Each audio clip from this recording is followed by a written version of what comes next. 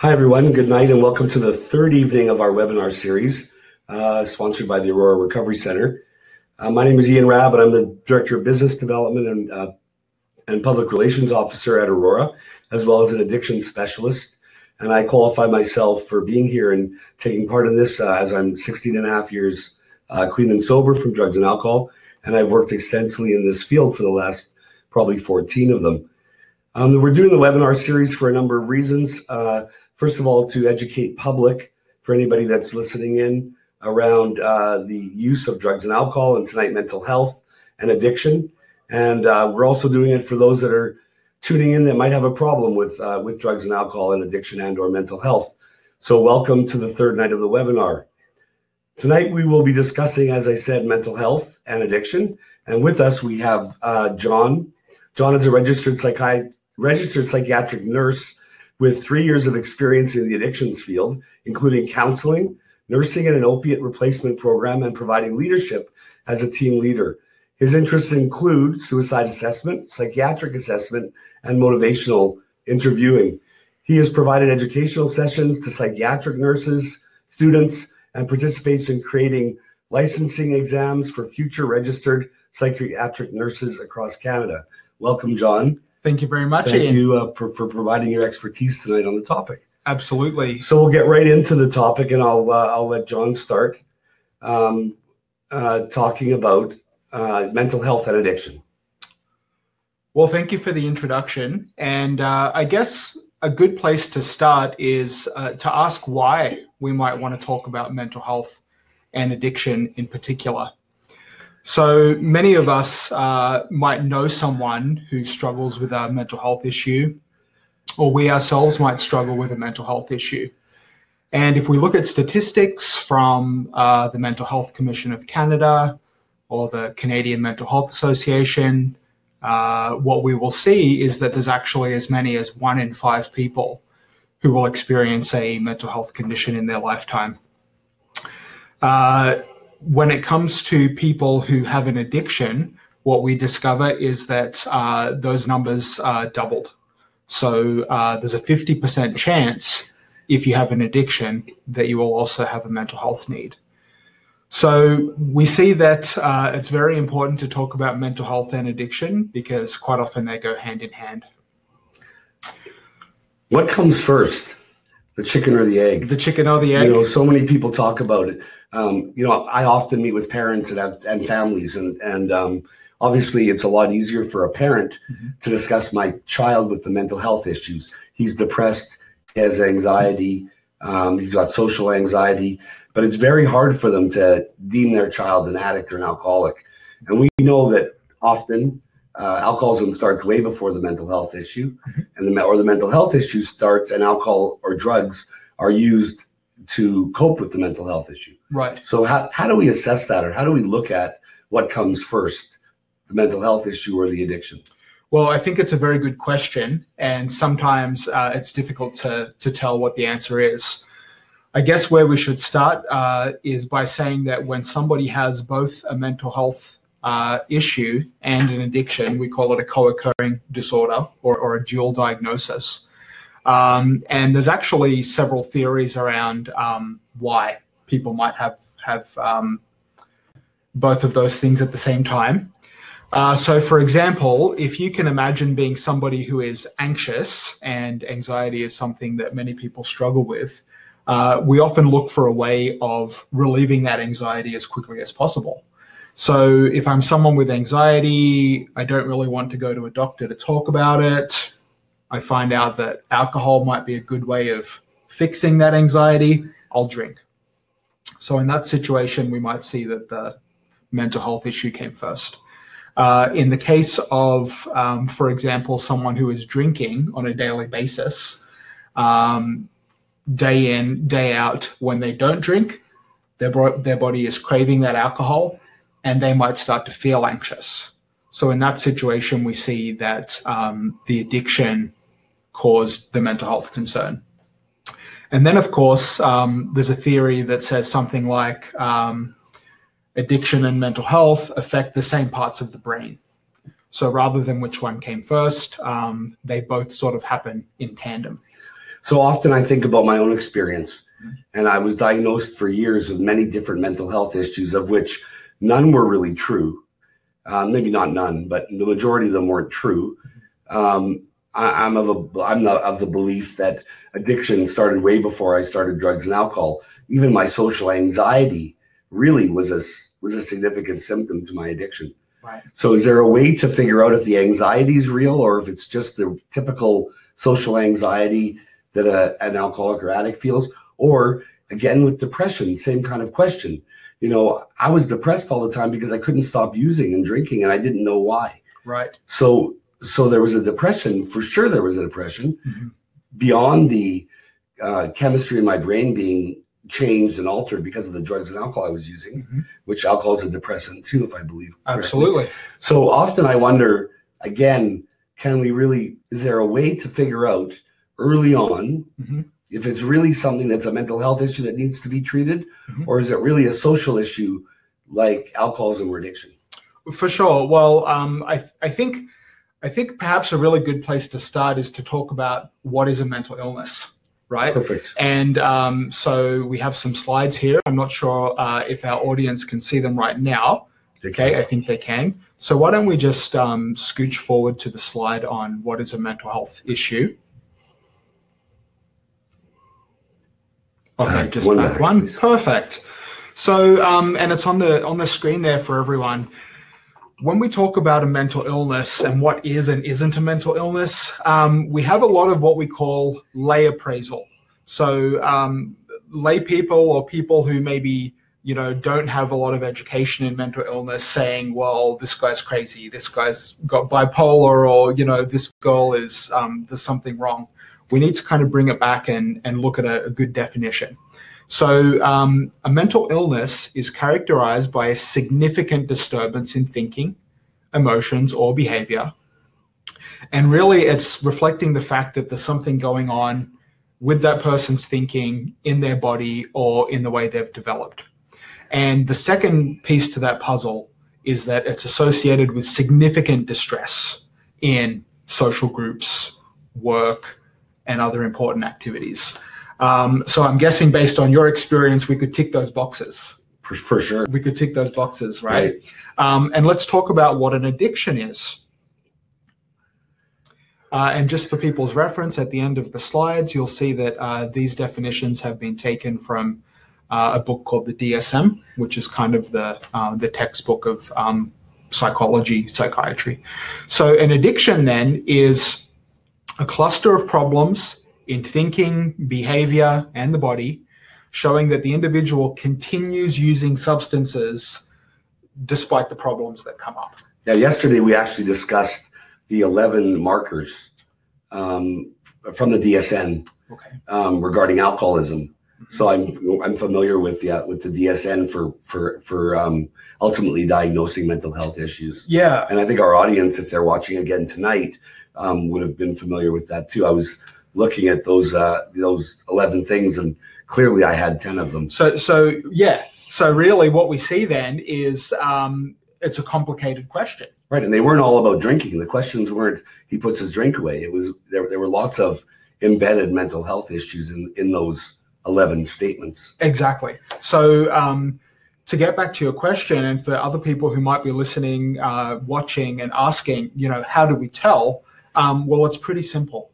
We have to have the person be in a safe environment where they're able to stop using drugs or alcohol and be able to see how their behavior unfolds. So often this happens, and we know that in the recovery business, in the treatment business, and we know it in life. I go to my doctor, my GP, and talk about my anxiety.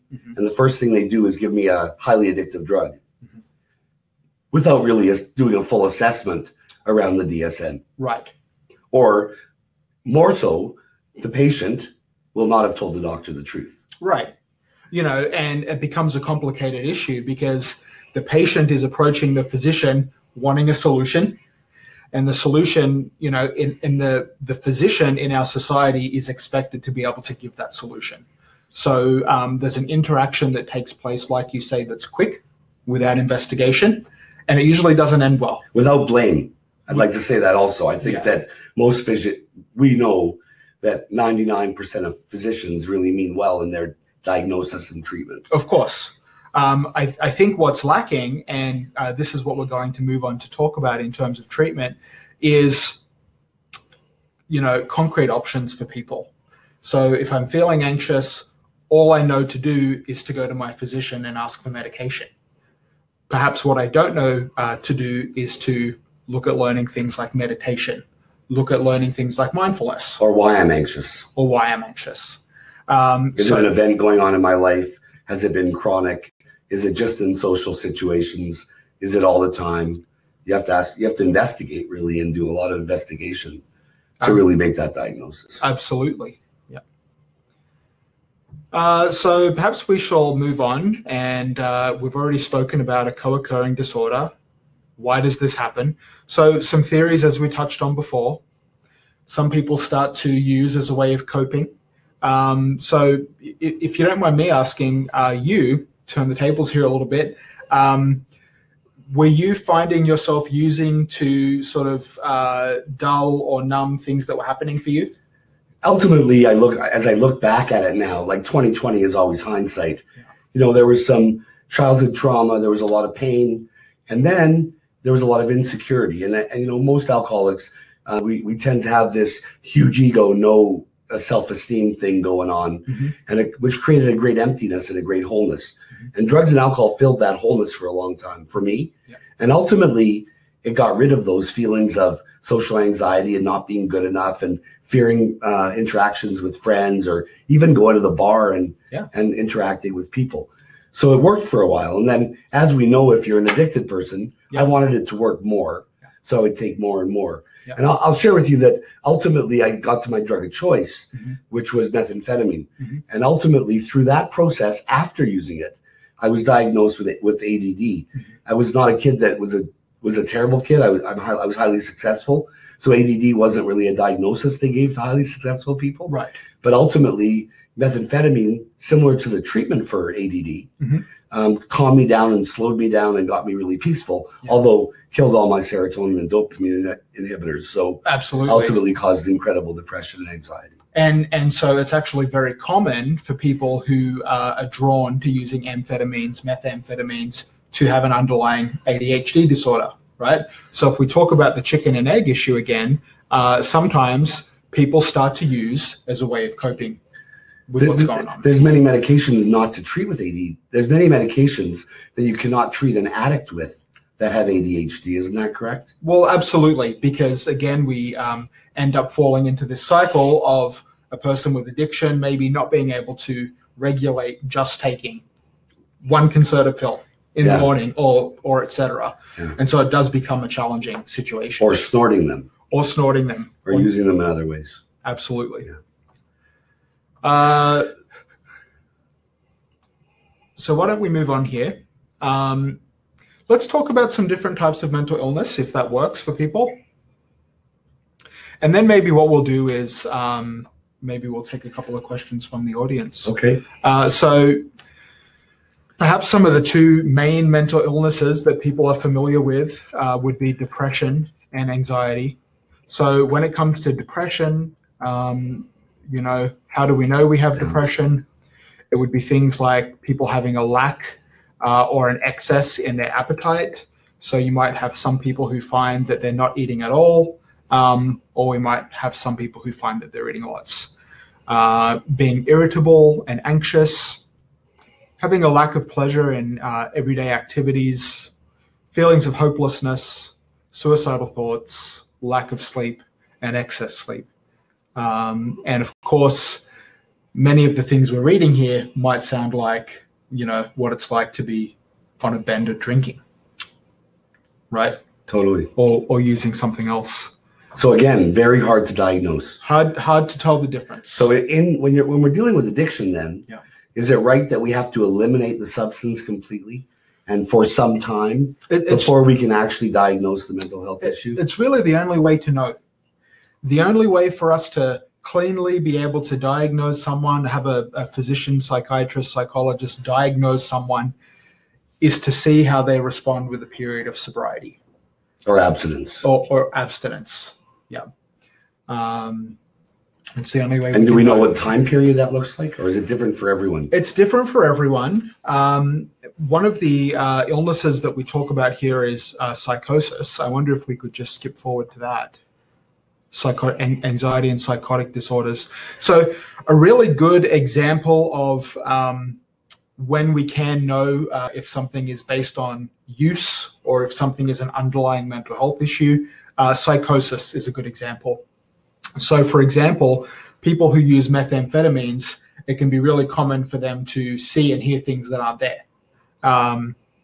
Once they have stopped using and some time goes on, those voices or those things that they're seeing go away.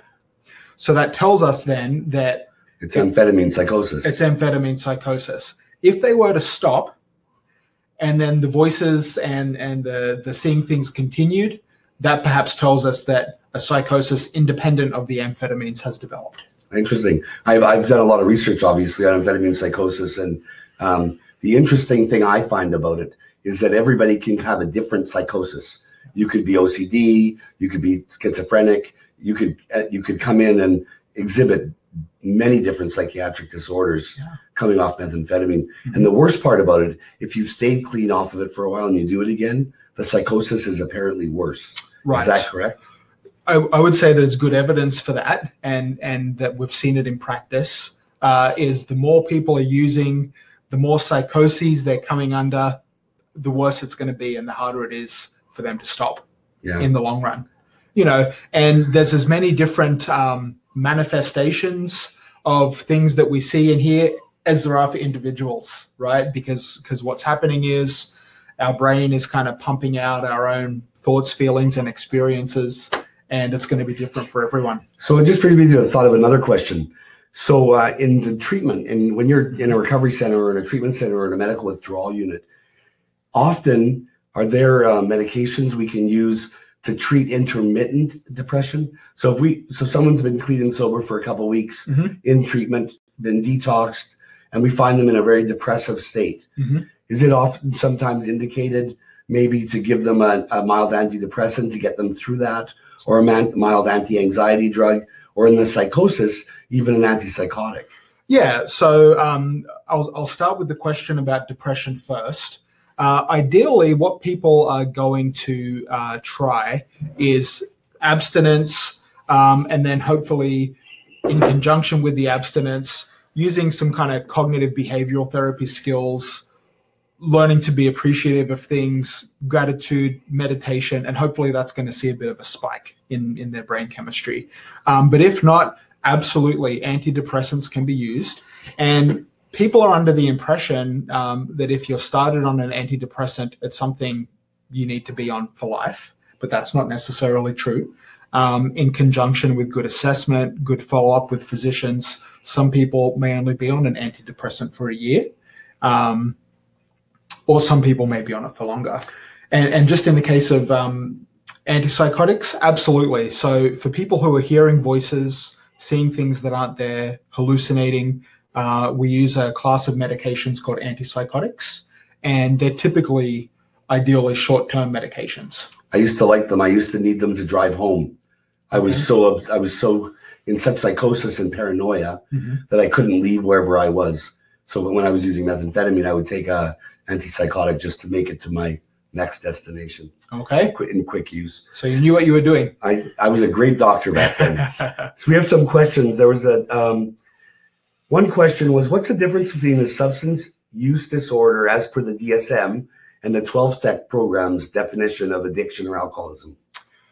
Well, that's a loaded question. It's a loaded question, but you know, one of the adages of the 12-step philosophy is that insanity is doing the same thing over and over again and expecting a different response. Yeah. Right. And when we look at the DSM's definition of addiction, we see that one of the hallmarks is people continue doing problematic things that are harmful to them. Yeah. And so in a way, there's actually a similarity between what the 12-step philosophy is saying and what the DSM is saying. So the 12-step philosophy, as we know, says there's two things that are going on. There's an obsession of the mind. There's this thought that I need to use right now. I I got to get some of that in my system. And then there's the craving. Right. Once we put something in our system, we can't stop taking it, or we want more. Yeah. And we can't regulate the amount. So is that similar to what the DSM is saying, I think? Yeah, if we want to kind of science that. Because there's a bunch of different points in the DSM, like probably for addiction, like alcoholism, probably 10 or 11 points. For sure. Because it defines severe, moderate, and extreme, right? But in the same respect as what the 12-step philosophy is saying, there is a preoccupation, right? Or an obsession, a rumination, spending lots of time during the day on finding a dealer, getting the money we need to get what we want, etc. And then there's the physiological craving. Right. So even that idealization, and I've heard it many times, there are alcoholics that only drink on the weekend. Right. But all day, Monday, Tuesday, Wednesday, Thursday, and Friday, all they're thinking about is Friday night. Right. And so what we see, and I know you and I have had these discussions before, is it's not necessarily just about the drinking. If you think of taking a pebble and dropping it in the middle of a pond and the ripples that come out, what we see in addiction is that it's sort of 90% to do with the life activity, thinking, everything else going on, and then the drinking or the use is a symptom. Yeah. Symptom of the problem. Absolutely. So how long after regular drug, another question came in asking how long after regular drug use, whether it be opioids, alcohol, or pot, could mental health still be an issue? And I guess that is very independent of very dependent on the person we're talking about. It's individualized for sure. But, in my opinion, I would say that if a mental health issue has arisen purely as the result of a drug use, then, typically within a month or 6 weeks, we'll know. Okay. And of course, depends what we're talking about when we say mental health issue. If we're talking a psychosis, that should be over fairly quickly. If we're talking depression, somebody, for example, who's addicted to cocaine could find themselves depressed for weeks after they stop using. Right, and we know why, because of the serotonin uptake inhibitors and the fact of how the brain works. Exactly. I found sometimes it takes up to 2 years to really get the synapses working again. Right. And it's essential that we sit down with someone and get that history so we know how to treat them properly. It is. The same person asked, would very casual use trigger a mental breakdown or withdrawal? And it depends again on the substance. It depends on the substance. It depends on the individual. So when we speak about the likelihood that somebody is going to have a mental illness or experience a symptom of a mental illness, we talk about susceptibility. And everyone sort of has these different susceptibility levels. Some people might be quite hardy or strong against having a mental illness, whereas some people might not have many defenses. So you could have a young person who tries marijuana and ends up with a psychotic episode, whereas you could have another individual who tries it and doesn't have a psychotic episode. The same marijuana. Same marijuana, yeah. So it depends on our individual susceptibility. All right. How long do you need to be sober before you can be diagnosed really with a mental health issue? And I guess it again depends on the substance. Same thing. It's the substance, it's the individual. But if symptoms were lingering for a period of weeks, it would give us a better picture. Okay, so you really watch people really closely at Aurora. They watch people really closely in that first 14 to 21 day period to see what's going on mentally with each of them. Exactly. And I guess we didn't touch on the fact that I supervise the medical detox there. And I think one of the big differences that you might find at Aurora, if we're comparing with other centers, is that we have registered psychiatric nurses. And not only do we find registered psychiatric nurses to be prepared with the type of education needed to respond to people calmly, kindly, compassionately, they're also mental health specialists. So we get a good feel over time. One of our watcher viewers just asked, how does symptoms of post-acute withdrawal syndrome relate to mental health symptoms?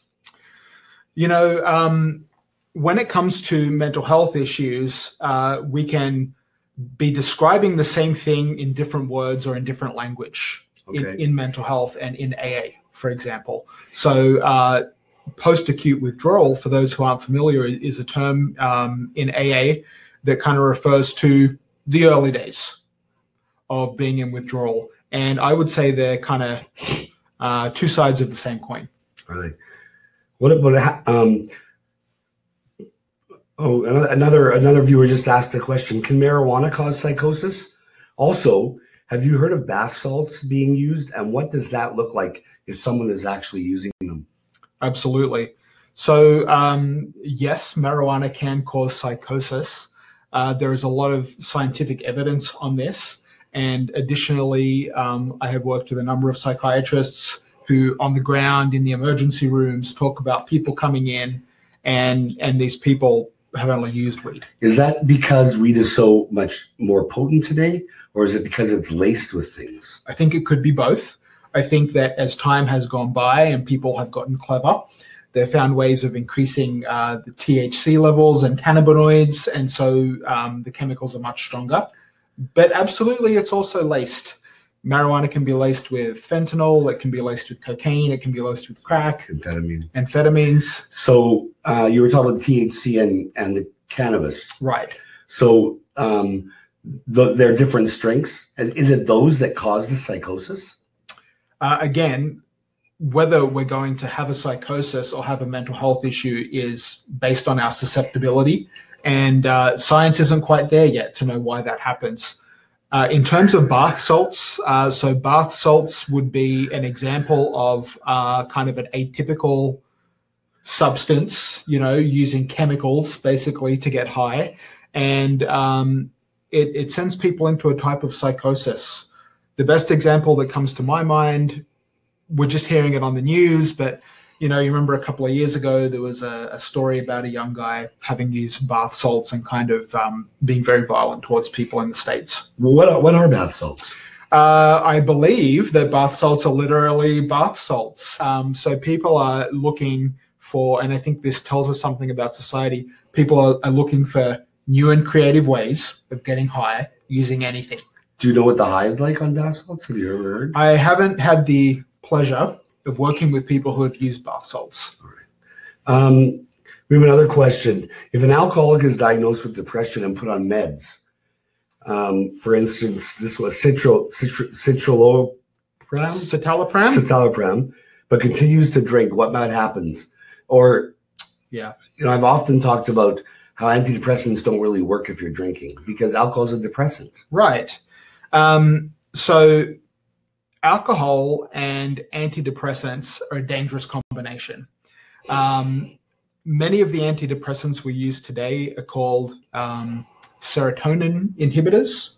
And what the alcohol does is kind of amplify the serotonin and makes it go kind of wild.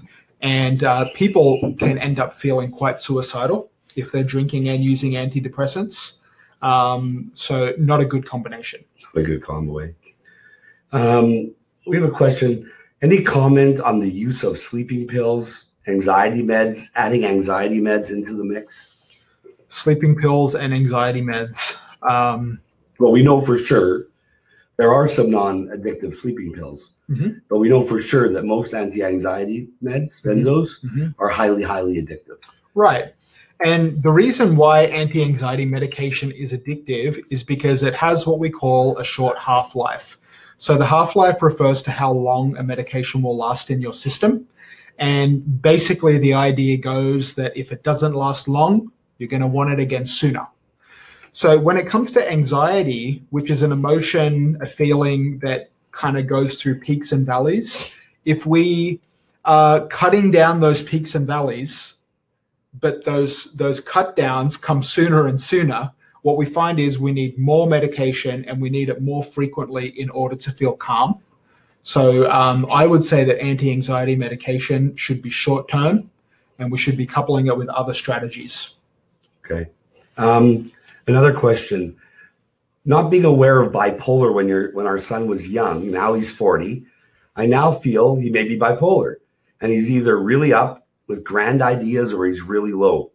When he was little, I used to feel he was like a Jekyll and Hyde, and we know that most people that become addicted or are addicted have Jekyll and Hyde personalities from a very young age all the time. Right. He always felt we knocked down his big ideas, which I guess we did, but the truth is I guess it's really a statement. But what do you make of the statement? Yeah, I think kind of the person with this question is getting at, did the drugs make these things better or worse? Right. And so what we find with drugs and alcohol is that the symptoms often mimic what we would see with mental illness. So not knowing what this particular person was using, if it was something like cocaine or a stimulant that makes people feel invincible and high and strong, that's going to look like mania, And so the question is when the cocaine is put to the side and the person is sober for some time, are they still feeling like they're manic? Okay. And that would sort of tell us whether or not it's a mental illness. I was thinking today that most people, when they get clean and sober, end up on the pink cloud. Have you ever heard of the pink cloud? Rose-colored glasses. Rose-colored glasses. Everything's great. Perfect. Yeah. And so do we often see that once that rose-colored glasses feeling is over, that people fall into depressions or anxiety? It can happen. I think one of the things that's common in addiction in particular is that when people are detoxing, when people are feeling unwell, they come in, they start to feel well, and then within about a week, they're fixed. They're good to go. I can go out and I can be safe. What we find then is that if people remain in treatment, they'll do well, they're happy, they enjoy the social setting, they're having a good time, but then reality starts to kick in. What is it going to be like to be sober forever? What does it mean not to be able to go out on the weekend, etc.? And then absolutely people start to crash and people start to feel depressed. So we would call that probably more of a situational depression than a true depression. So is that treated with meds? Not as a first approach. Not as a first approach. Talk therapy? Talk therapy, strategies such as learning appreciation, gratitude, meditation, mindfulness, taking up a new meaning and purpose. So, if I can't go out every weekend and I can't have the same circle of friends, what can I put myself into? That's right.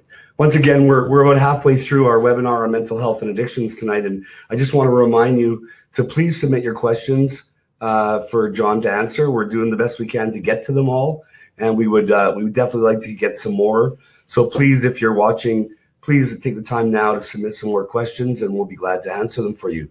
And we'll go to the next question. Mm-hmm. What is the common co-occurring disorder related to addiction? Is it PTSD? If so, does trauma relate to it? So what are the types of mental illnesses that we see most commonly in addiction? I would say that PTSD would be one of those. I would say that anxiety is one, and I would say that depression is another. And I would say that different types of psychotic disorders would be another one. So PTSD essentially is when our body, our brain, has had such a distressing experience, or we've somehow been subject to such a distressing experience. Maybe our spouse has been attacked. And so even though it's something that didn't happen to us, it happened to someone who's close enough to us, we feel traumatized. And our brain has a delayed and ongoing reaction to that. So it's going to show up in certain symptoms, right? I'm going to be easily scared. Perhaps I'll have nightmares. Perhaps I won't trust people. Perhaps I'll kind of disassociate and go into sort of like a daydream state. So what we're going to do is to want to treat those symptoms, right? And so short term. And so if we think of addiction and we think of PTSD, what am I going to do? I'm going to drink, or I'm going to smoke marijuana, or I'm going to do other things that make those symptoms go away. So, are children of addicts and individuals living with mental health issues more likely to experience addiction? Yeah. So, I think both from research and from practice, our day-to-day experience as clinicians, we can see that people who grow up in addicted households, people who grow up with parents who have addiction are more likely to be exposed to those things. There's also questions of socioeconomic issues, and addiction can be correlated to socioeconomic issues. If I'm growing up in a household where I don't have my basic needs met, am I going to grow up looking for other things?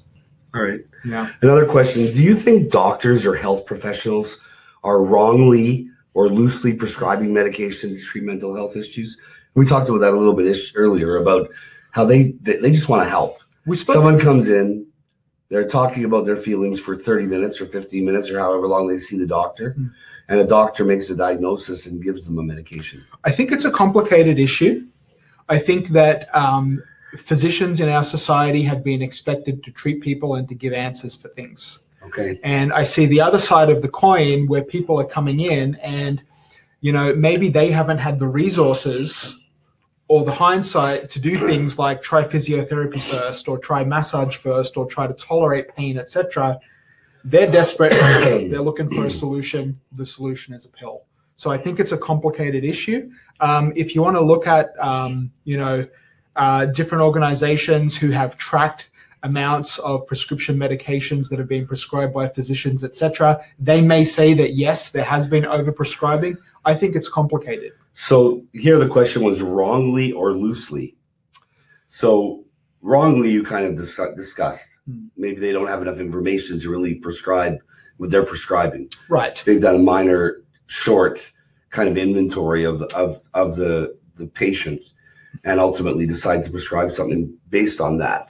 Yeah. But loosely, what it said, she said wrongly or loosely prescribing medication. Yeah. Do we think we hear on the news all the time about how deadly some of this stuff is.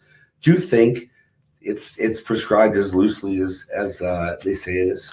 Well, I think it takes two to tango.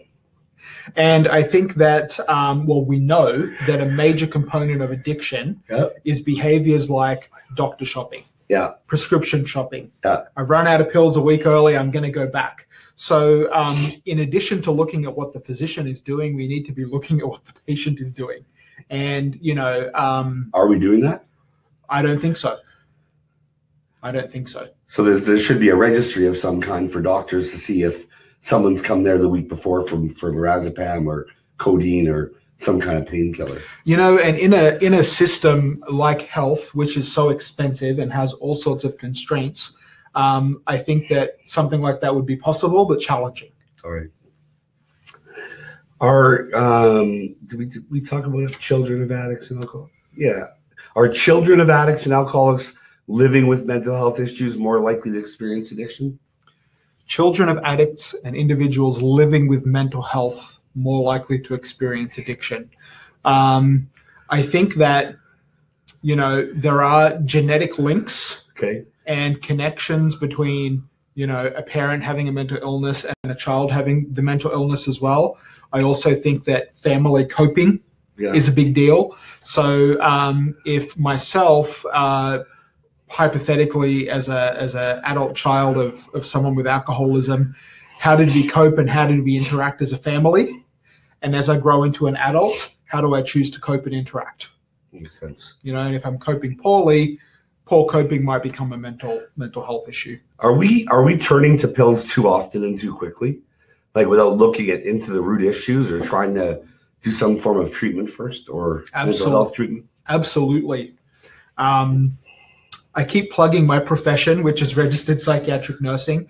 But what I would say about psychiatric nursing is that our emphasis is on helping people to find solutions that are holistic and not necessarily medicinal. So like you said before, it's talk therapy, it's group therapy, it's family therapy.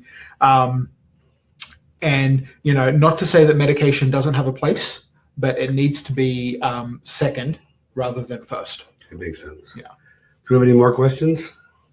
Once again, as we're moving along here, we're getting lots of great questions from you guys. And please feel free to ask John more questions, or if you have a question for me about Aurora or about my life, I'm very willing to help answer them as well. Maybe what we can do as well is to look at the slides. Go back to the slideshow? Yeah, and maybe just talk a little bit about, so what do we do?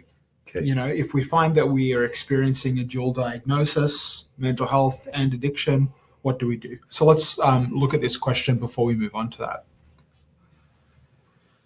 Coming up. Yeah. The question? Okay, so we have someone ask the question here. They've noticed their addictive behavior increases when they're stressed. Okay. Can't change the situation immediately. How can I address my mental health to keep the addictive behavior at bay? So one of the things we know about mental illness is that it does go hand in hand with stress. And let's take, for example, anxiety, or another disorder that has things in common with anxiety, which is OCD, obsessive compulsive disorder. What we see is that as people's stress levels rise, so does their symptomology. So what I would suggest for this person is finding some good, reputable information about mindfulness online.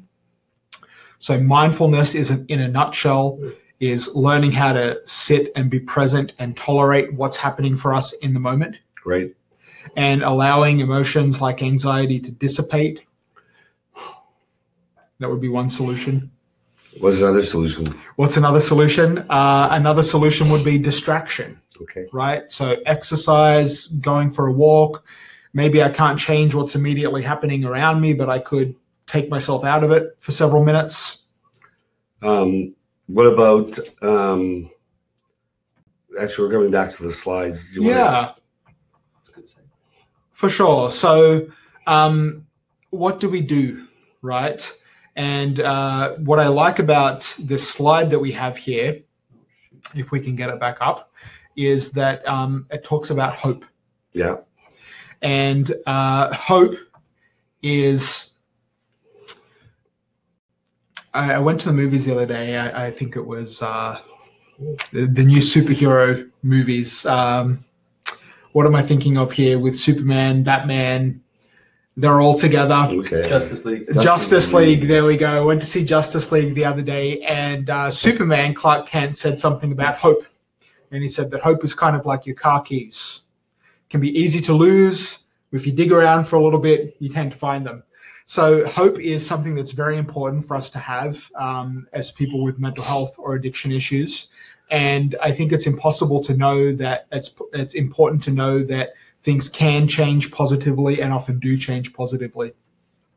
So when it comes to treatment for these conditions, the most effective way of treating co-occurring addiction and mental health issues is to treat both at the same time.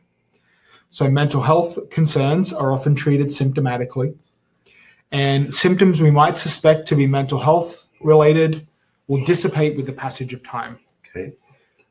Specialist involvement is important. Registered psychiatric nurses, nurse practitioners, psychiatrists, and these are all services that we offer at Aurora Recovery Center.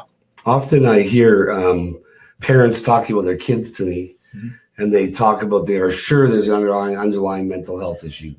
They're sure of it. Can you check him? The minute he gets there, he's only there for 4 weeks. The minute he gets there, can you please make sure the member goes to get a psychiatric evaluation? Right. What do you say about that to those parents? Well, again, our nursing staff is trained to identify mental health symptoms pretty quickly. As you know, we have a fairly thorough system of you as an interventionist and other interventionists doing an assessment on people before they come in. So before people come into our facility, we hit the ground running with a lot of information. And then what actually happens is we get to know them in the first few days. And, you know, as long as the child or the loved one gives us consent, we're in a position to be able to speak to the family members and kind of see what they're seeing. So we're getting information before the person comes in. We're getting information when the person is on the ground. And we're gathering information from other sources like family members. It makes perfect sense. Yeah.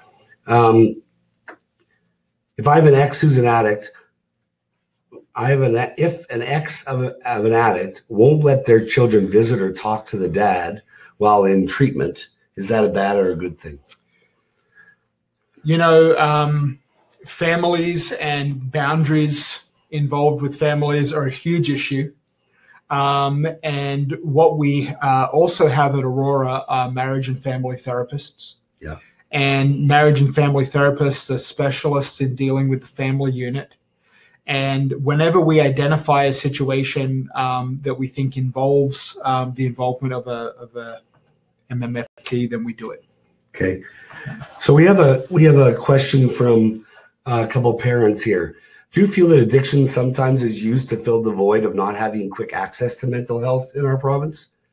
and as well as doctors trying to be helpful by providing meds to fill that void as well?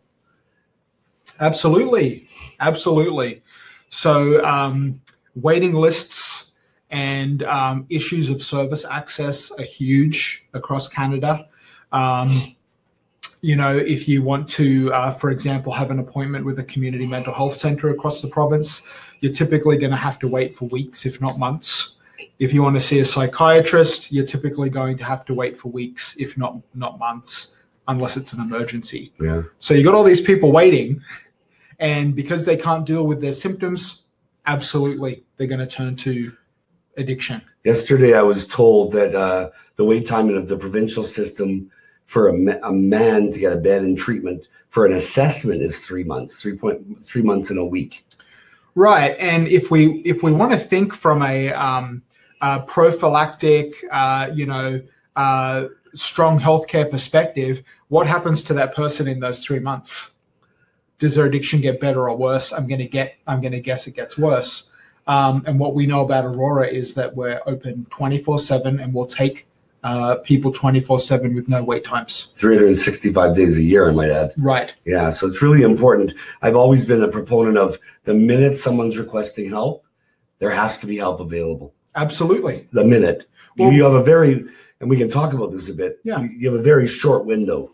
Right. Tiny little window to get someone to say, yes, I'll go to treatment. Absolutely. They have to be in pain. Yeah. They have to be near a bottom. Yeah. They have to be as uncomfortable as possible. Yeah. What else? Well, let's pile a mental health problem on top of that, right? So if it's been hard enough for the person to access a service because they're guilty, they're ashamed, they're drunk, they're high, let's throw mental illness on top of that, where they might have impaired judgment, they might not think very straight. So whenever we see a pinpoint of light where someone indicates that they want help, we need to be able to act on that very quickly. That's very interesting. Yeah. I've always believed that, but it's very interesting. We have another question from two parents. When members of Aurora are getting ready to leave Aurora or leave the program, and it has not yet been determined if they have mental illness or anxiety or depression due to the addiction, do you suggest or know of a practitioner who really understands addiction and mental health, as we have found it to be very difficult to find the right help in the community? Right. So for our listeners who might not be familiar, Aurora Recovery Centre actually has outpatient services here in Winnipeg, which is where you and I are right now filming tonight, 39 Schofield. So I believe that the therapists and counsellors who work out of this location have the skills to be able to help people determine that. If you want to talk about general resources available in the community, things like community mental health, Canadian Mental Health Association here in Winnipeg, for example, would be other places people could go to. That's good. Yeah. So check in with Aurora on Schofield at our outpatient clinic. And if they can't help you, I'm sure they have I know they have a resource book of people they might be able to send you to. Absolutely. So that would be the best way to answer that question. Are you finding co-occurring disorders becoming way more the norm? You know, it's an interesting question. In the past, for example, when it came to addiction, we would find that many people would be straight abusers of alcohol, right? Whereas today, it's very uncommon to find someone who strictly is addicted to alcohol. It'll be alcohol, it'll be pills, etc. I think probably the same is true when it comes to co-occurring disorders. Perhaps in the past, we had people who only had the one and not the other. But I think today, more people than not have a co-occurring disorder. With addiction. So an addiction and a mental health problem in the same hand. Interesting. Yeah. So we're getting to the last 10 minutes of this segment of our webinar from Aurora Recovery Center. I hope it's been helpful for you, and I hope you're enjoying listening to our specialist tonight, John, who's a psychiatric nurse. And we really appreciate you watching. Please, we have about 10 more minutes left, and we can field a few more questions. So please send your questions in as we continue. Absolutely. Do we find often we find an addiction that cutting and eating disorders and other process addictions are becoming more the norm. Right. We're often seeing, especially with the younger women that come into treatment, that come in even with any substance abuse, be it opiate, methamphetamine, cocaine, crack, alcohol, that often they have the co-occurring disorder or the other really non-mental health issue is anorexia or bulimia or cutting. And I've always been taught they're very similar to addiction. They're the same kind of thing. Right. We know they need to be treated a little differently, but it's the same thing. Can you tell us about, especially women and men that come into treatment these days with an eating disorder and an addiction? Right. Let's touch on the issue of cutting or self-harm briefly first. And cutting or self-harm and addiction put together make a lot of sense. So individuals who cut, quite commonly, a diagnosis for them might be what we call a personality disorder, and particularly a borderline personality disorder. And one of the hallmarks of people who have borderline personality disorder is the inability to handle and process emotion. So if I'm feeling very down and very dark about something, I'm going to find relief perhaps by cutting myself. Now, when I cut myself, the body does all sorts of interesting things. It releases all sorts of chemicals, pain endorphins, and different things, and I get a feeling out of that. So that's how it's similar to addiction. It sounds very similar to addiction, right? And it's the same thing when it comes to eating disorders. For example, if we want to talk about eating and purging, okay? So if I'm somebody who binges on food and then I make myself vomit, I get a feeling from that, right? Both a physical feeling and a rush of certain brain chemicals. And so it's actually very common for people to cycle through behaviors such as self-harm, eating and purging, and addiction. Interesting. And as we at the same time or one after the other? Over time. So it's kind of like playing whack-a-mole, right? At the game at the fair or the game at the arcade, one mole pops up, the eating disorder, we get that under wraps, and then perhaps we find the alcohol addiction becomes more prevalent. Interesting. Get that under wraps, so then we find maybe things like cutting and self-harm. We have someone ask, can you just go to the Aurora outpatient program instead of the recovery center? And I think it's really important to understand we do at our outpatient clinic, we do have many programs for both the addicted, opiate replacement therapy, addicted people, as well as families. And those programs are really intense and they're really good. There's nothing like intensive inpatient treatment or recovery. There's something about separating someone from their environment for a period of time, getting them off the drugs and alcohol. But lots of people can't spend a month or two really in a kind of a lockdown situation where they're in a recovery center. So it's another alternative to, I call it coming to terms with really, coming to terms with your addiction. And if you can be successful there, great. And then if not, we have indicators where I was not successful at outpatient. It's really important for me to go into an inpatient environment. Right. Or in member environment, as we call it. At Aurora Recovery Center, we don't have patients, we have members. Right. And I guess the reason why we use the term members is because we're trying to build a community. And when people are finished at Aurora, and I feel that this kind of ties into our conversation, they're not just done with us. They become members of a larger community where we're always able to offer them help. So what I would say, just to piggyback on what you were saying, is they might come to the outpatient services, and after a few sessions, they might discover that they want to come and stay with us in Gimli. So, give it whatever works for people. They should give it a try and see where it goes. The most important thing is just starting, right? Seeking help in the first place. Step one. Yeah. Seek the help for the problem. Exactly. Are there mental health disorders that could be cured without drugs? Mental health disorders that could be cured without drugs. Many people choose not to use medication for their mental health issues. That's actually quite common. And I think it really depends on the context. It really depends on the individual. When it comes to psychosis, which is things like having very strange fixed beliefs, seeing things that aren't there, hearing things that aren't there, what we say is those things should be treated as quickly and as well as possible, because otherwise the prognosis becomes worse. But many people choose to deal with, for example, depression, anxiety, obsessive compulsive disorder without the use of medication. All right. Well, we're getting to the end of our segment. We have about 5 minutes left.